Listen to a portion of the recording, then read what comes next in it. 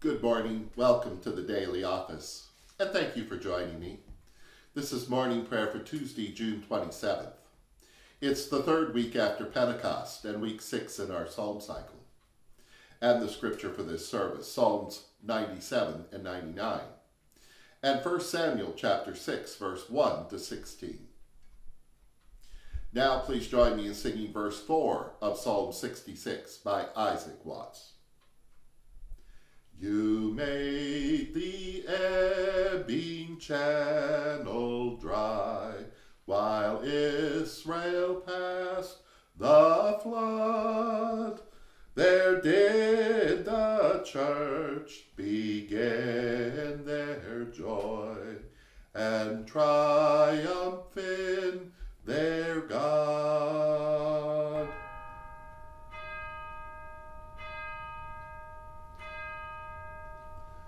Open my lips, my mouth shall declare your praise. Hallelujah, God Most High reigns, let earth rejoice, let the islands be glad. Hallelujah. Psalms 97 and 99, and please recite them with me. Hallelujah, God Most High reigns, let earth rejoice, and let the islands be glad. Clouds and darkness are round about you. Righteousness and judgment are the foundations of your throne. A fire goes before you and burns up the enemies round about. Your lightnings light up the world. The earth saw and trembled. The hills melted like wax at your presence, at the presence of the God of all the earth. The heavens declared your righteousness, and all the people see your glory. Confounded are they that serve carved images, that delight in idols. Worship God, all you gods. Zion heard and was glad, and the daughters of Judah rejoiced because of your judgments. For you are high above all the gods. You are exalted far above all gods. All that love you hate evil. You preserve the souls of the saints, and you deliver them from the hands of the wicked. Light is sown for the righteous, and gladness for the upright of heart. Rejoice in God Most High, all righteous people. Give thanks for God's holiness. Hallelujah, our God reigns. Let the people tremble. You sit between the cherubim. Let the earth be moved. You are great in Zion, and you are high above all the people. Let them praise your great and terrible name, for it is holy. O mighty lover of justice, you establish equity. You execute judgment and righteousness in Jacob, Leah, and Rachel. All you people exalt God Most High and worship at God's feet, for our God is holy. Moses and Aaron were among God's priests, and Samuel among them that called upon God's name. They called upon God Most High, and God answered them. God spoke to them in the cloudy pillar. They kept God's testimonies and the ordinance that God gave them. You answered them, O beloved God. You forgave them, though you took vengeance of their evil deeds. Exalt God Most High and worship at God's holy hill, for our God is holy.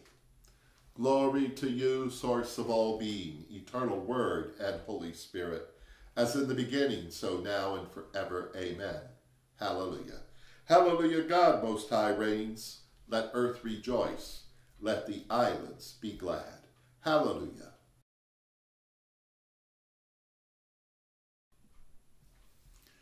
A reading from the first book of Samuel, chapter 6, beginning at verse 1. The ark of Yahweh remained in the territory of the Philistines for 7 months. And then the Philistines summoned the priests and the diviners and asked, "What shall we do about the ark of the Most High? Tell us with what we shall send it off to its own place."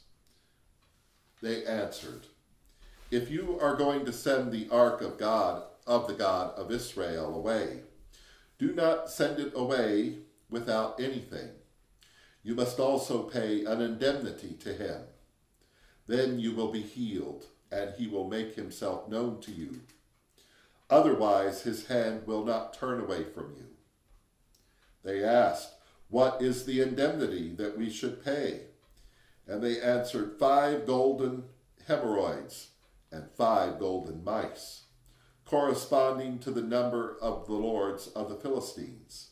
For the same plague struck all of you and your lords. You shall make figures of your hemorrhoids and of the mice that are ravaging your land.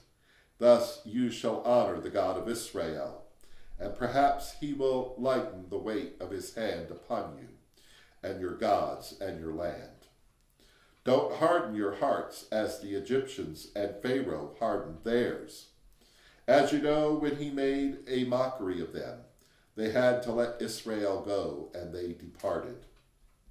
Therefore get a new cart ready, and 2 milk cows that have not borne a yoke. Harness the cows to the cart, but take back indoors the calves that follow them. Take the ark of Yahweh and place it on the cart, and put next to it in a chest the gold objects that you are paying him as indemnity. Send it off and let it go its own way, and then watch. If it goes up the road to Beth Shemesh, to his own territory, it was he who has inflicted this great harm on us. But if not, we shall know that it was not his hand that struck us. It just happened to us by chance. The men did so. They took 2 milk cows and harnessed them to the cart, and shut up their calves indoors. And they placed the ark of Yahweh on the cart together with the chest, the golden mice, and the figures of their hemorrhoids. The cows went straight ahead along the road to Beth Shemesh. They went along a single high road, lowing as they went, turning off neither to the right nor the left.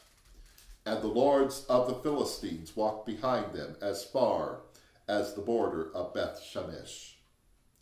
The people of Beth Shemesh were reaping their wheat harvest in the valley, and they looked up and they saw the ark, and they rejoiced when they saw it.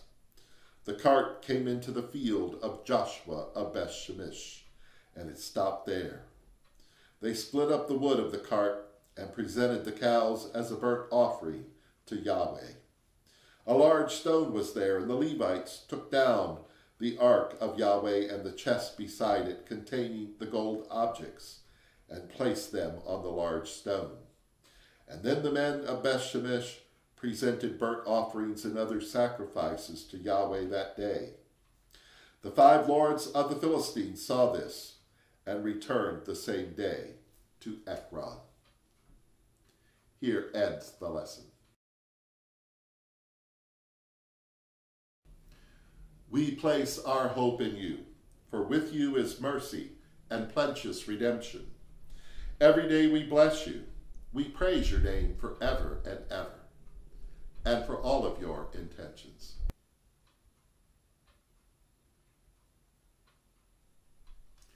And now, in the words our Savior taught us, we are bold to say, Our beloved which art in heaven, holy is your name. Your kingdom come, your will be done on earth as it is in heaven. Give us this day our daily bread. Forgive us as we forgive others. Lead us not into temptation, but deliver us from evil. For the kingdom, the power, and the glory are yours, now and forever. Let us pray. You love justice and establish equity for your people and for the nations of the earth, Almighty God.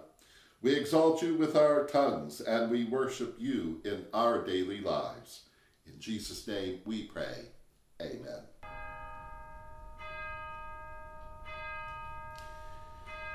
Hallelujah, this is the day that God has made.